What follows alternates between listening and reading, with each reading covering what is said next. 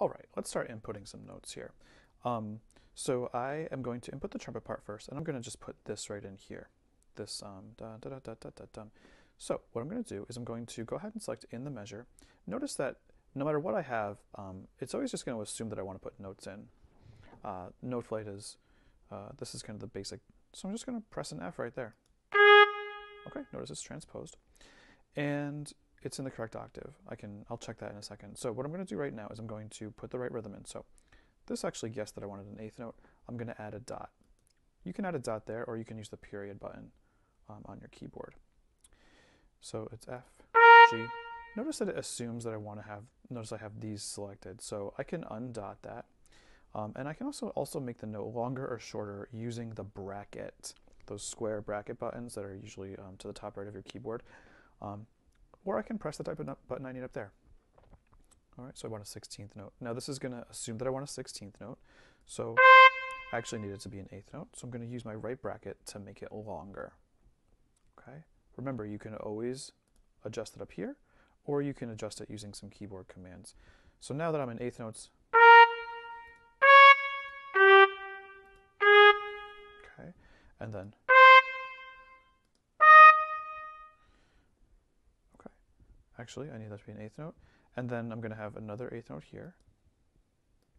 So I can, if you click on the rest, it's going to assume that you want to drag the rest around. But if you click on the rest and then kind of float your mouse up and down, it'll actually assume that you want to make a note. So I need a tie. You can use the tie right here.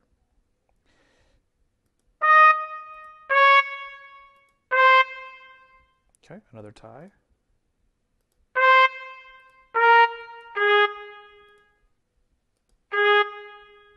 Notice that it made a new line for me automatically. You can force it to make lines, or you can force it to squish everything into one line, or you can force it to make new systems. That's a little bit more advanced. We'll not do that right now. And then I want this. I'm going to make it a little shorter with my bracket.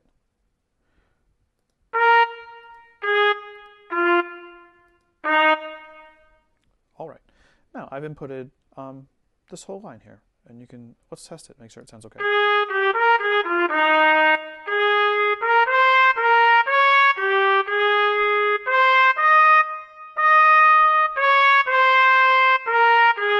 All right, that sounds fine. So let's go ahead and edit it a little bit. I'm going to put these slurs in. Actually, let's go ahead and finish the notes with the piano. I'm going to just put a few notes in the piano, and then I'll kind of skip ahead here. So let's go ahead and put this first chord in. So to put a chord in, I'm going to do the same thing. I'm going to add, but then I'm going to double click to bring the cursor back to where I was. So when you're inputting a note from a chord, I would say double click, and then bring that cursor back, and then you can add. And you can drag individual notes around in the chord. You can also select a single note and go ahead and put, let's see, I'll get my pitch menu up here. You can go ahead and select a single note and put like a flat on it, remove a flat, natural, remove a natural.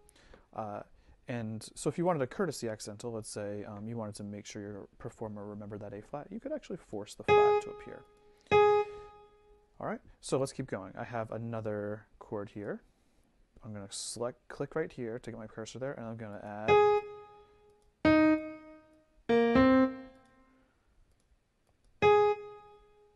Okay, and actually that's the wrong note. I need that to be an eighth note.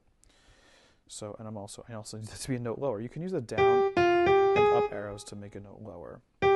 If you do shift up and down, it'll go chromatically.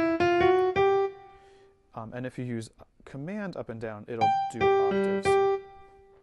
All right, I'm going to select that again, and then input. Notice that I have that chord right there.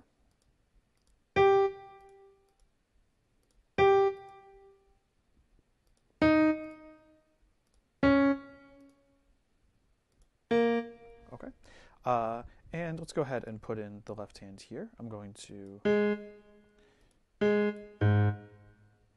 Notice that it automatically creates rests to go ahead and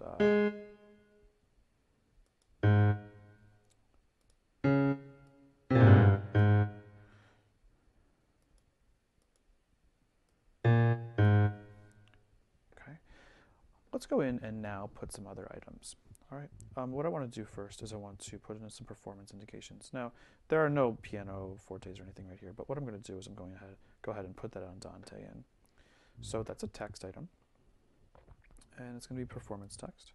So actually, notice that I pressed the performance text while this was selected, so it's assuming that I want to put performance text on this A flat. I do not. I'm just going to press somewhere else to make that go away. I want to put performance text above that note. So now, let's choose the performance text right here. And I'm going to write on Dante. Okay, press return. Actually, press return, it's going to think I want 2 lines. So there, I click somewhere else. I notice it's on top of the time signature, or on top of the tempo. You can't really move the tempo. That's one of the things that Noteflight doesn't let you do. So I'm just going to put my Andante right there. And I also want this to be piano. So I'm going to go ahead and click this note, and I'm going to choose this right here, expression text. So if I write P, press enter, it'll turn into a piano. Same thing here.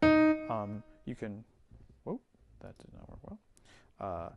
So I can do Command E,